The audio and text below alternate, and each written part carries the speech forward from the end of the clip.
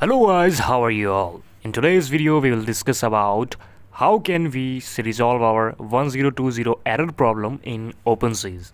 So this is quite simple for do. Now just you have to open the Opensea's website on any other browser like Mozilla Firefox or Google Chrome's new website. So firstly we will clear our all tags and all tabs etc. and search for Opensea, and we'll try to open it from here.